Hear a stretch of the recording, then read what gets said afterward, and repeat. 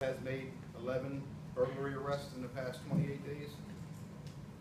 Still 95 burglaries, that's way too many. One burglary is way too many, because how can we sit here and tell that one person whose house was burglarized that burglaries are down and it's not a problem? It is a problem to all of us.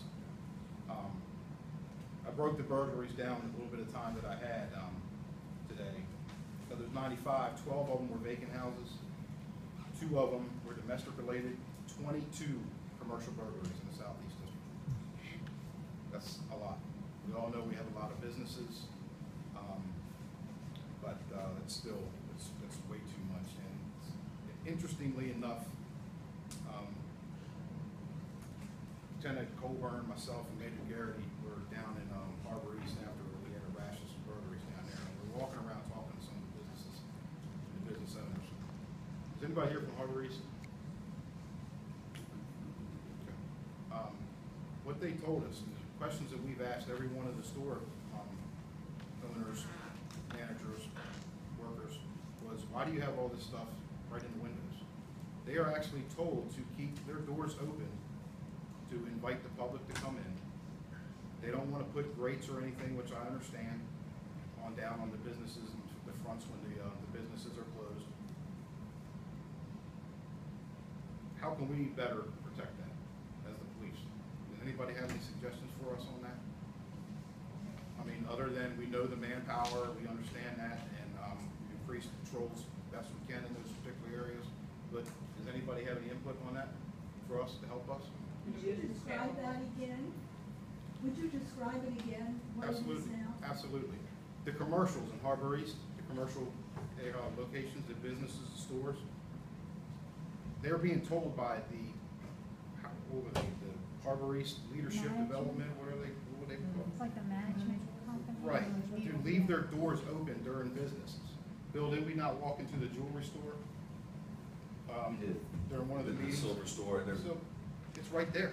I mean, it's, you walk into the he's door. worth several $100 right there on 3 feet of the door. The city sports, they say they leave the doors open. All of them, every one of them, because they want to have that welcoming, and I understand that, we understand that. They but- want you to they want the public to feel comfortable. Exactly, Yeah. exactly, and we understand that. But they've hired security where I see them early in the morning when I'm running through there. They've got the handcuffs on the back, it's wolf, light blue shirts. They've got them positioned and walking on through there. Right. I don't know if that's helped. It has, you it know, has. But I felt. Anytime the uniform's down there, it is a Yeah. deterrent. It's I mean, just I think it's like we better. talked about in the last meetings about burglaries, whether you have an alarm system or not. I wish they could Put a put sticker that up on in your window that Broadway. says you have an alarm system, it's a deterrent. The burglar is gonna go to that next house, not yours, chances are, you know, so there's different little Are things. they, what's attracting that to come down there? I mean, like, when they first opened up, you didn't have that element. So what has changed to bring that down there? Well, that could be a number of things, honestly. I mean, might be something that, people are starting to realize that it's easy pickings. Yeah. You know, it's crimes of opportunity, just like with a lot of our robberies. Have the restaurants been bothered down there? Not to my knowledge, not to my knowledge. But So then you're again, those saying- I'm sorry? So you're saying rather than having a door that's shut, that someone has to pull or push open, it's just These doors are wide open. open sesame? Yes. Yes. Anybody got any questions on that? Shut the door. Well, that's what we Yeah, really. suggested, but what were you met with, Bill? You know, that's not. Well, the owner says it's okay.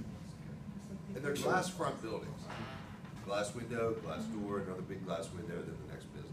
$6,000 So versus. in the middle of the night, when the truck pulls up, smashes that window, and you have, 100 purses at $500 a piece thrown in the back of the truck and they disappear because they don't want to create the appearance that it's a problematic area, so they don't want steel grates and roller doors and things that could stop some of that. So as much as we understand them wanting that appearance of Harbor East, it's a very upscale area, it's beautiful down there, it's close to the harbor. There's also a more practical problem with having all these glass front businesses with expensive merchandise right on the other side of a piece of glass at 4 in the morning when we also have to deploy our resources to areas where we know we're prone to have shootings or murders and things like that, and Mhm. that life has to take priority over property. So we're dealing with it, we're trying to balance that as best we can with our staffing in the midnight shift, and we have seen a decrease in that area since we deployed some officers in the midnight shift. So having grates would turn away the people who are paying six figures for the condominium. I'm assuming that's the thinking, yes. That, I believe is. Yes.